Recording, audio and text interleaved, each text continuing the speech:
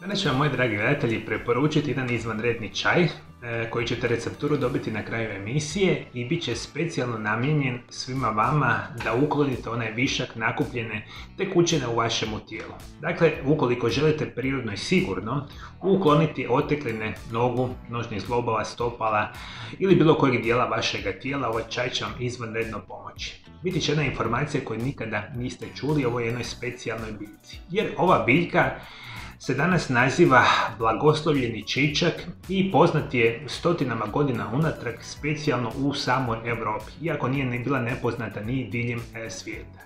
Možemo reći da cvjetovi, lišće, stabljike donose mnoge dobrobiti našemu tijelu. Ova je biljka tijekom srednjeg vijeka se koristila za liječenje bubonske kuge, kao i jedan redovito piće za same redovnike. Do sredine 16. stoljeća biljka se uzgajala širom Europe, osobito od strane benediktinskih redovnika u samostanskim vrtovima. Biljka je stekla izvrsnu reputaciju zbog svojih ljekovitih sposobnosti i dobila je latinski naziv Benedictus ili Benediktov čičak ili blagoslovljeni čičak.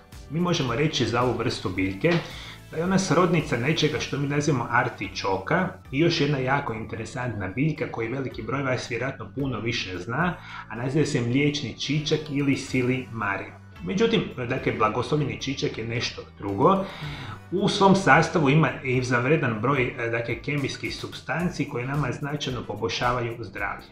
I kad razmišljamo, u njemu imamo beta-karotena, beta-sitosterola, stinina, ferulinsku kiselinu, kemferol, luteolin, olenauličku kiselinu, kalcij, željezo, magnezij, mangan, fosfor, kalij, selen, cink, vitamin B1, B2, B3 i vitamin C. I ono što je dakle nevjerojatno bitno za reći za ovu vrstu biljke. Što nama danas istraživanja govore?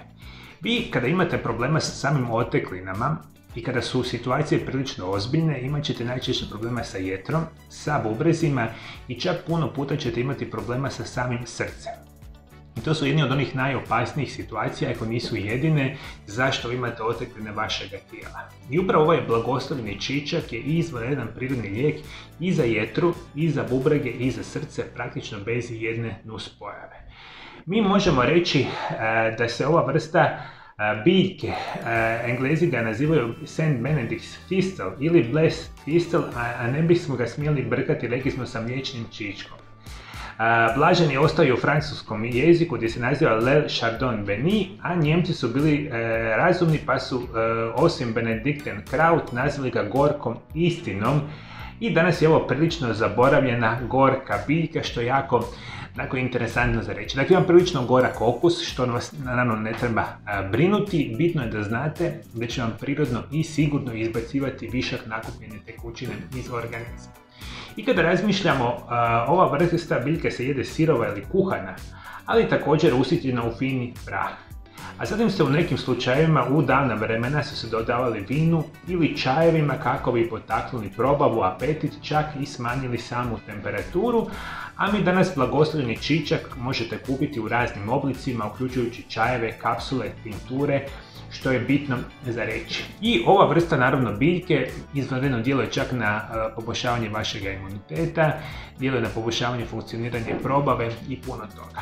Za danas je bitno za reći da smatramo da je blagoslovljeni čičak izvanredan prirodni lijek za izbacivanje tekućina i isto tako postoji jedna specijalna biljka za koju veliki broj vas je više čuo, a naziva se kopriva. I ako koristite u jednom čaju blagoslovljeni čičak i čaj od koprive, imate izvanrednu situaciju poboljšavanja vašeg zdravlja i izbacivanja nakupljena viška tekućine iz organizma. Dakle, prvi korak će biti da odete u dućan zdrave hrane i kupite suho lišće od samog blagoslovljenog čička kao čaj. Isto tako kupite čaj od suhog lišća same koprive. Uzet ćete u jednu posudu i stavit ćete 300 ml vode.